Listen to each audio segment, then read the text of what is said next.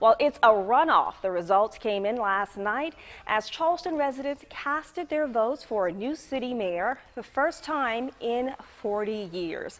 John Tecklenburg and Leon Stavernakis soared to the top of the polls.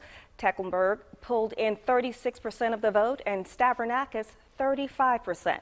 The runoff election is set for November 17th. And joining us now is Charleston mayoral candidate John Tecklenburg. Thank you so much for joining us, sir. Thank you, Octavia. I know it's been a long night for you. Yes. And a good one. Yeah. A great Were one. you surprised by the results at all? You know, I really wasn't. I've been feeling our momentum building. It's really been a terrific positive campaign. And last Sunday we got the endorsement of the Post and Courier. So I felt this momentum building, and yesterday was a great day to be the top vote getter. 36% of the vote. What is your next course of action? Well, the next course of action, it really is continue a positive campaign to talk about the issues that face Charleston in our future. And I really believe the number one issue is our quality of life. And that means a lot of issues and challenges fall from that statement. But I want Charleston to be the number one place to live in addition to being such a great place to visit. So your top issue? It's quality of life issues. And that can involve many things depending on where you live. It can differ, like downtown, tourism management is important. West Ashley, I believe strategic economic development is important.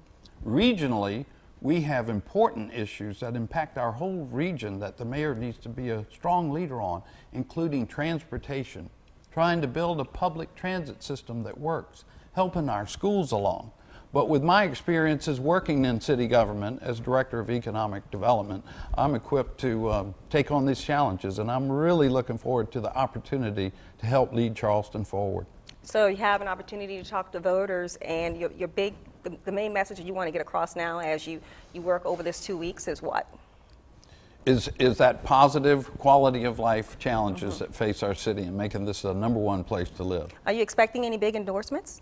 Well, we certainly hope so. We're always working on increased support, and we're going to ask the voters who didn't vote for us yesterday to take a new look at us, and we're going to reach out to new voters that didn't vote yesterday. Only 26% of our registered voters came out to vote yesterday, which was about what we expected, but that leaves 74% of voters that didn't vote. Yeah, so Mayoral expected, is going to be leaving after 40 years. What a big change for Charleston.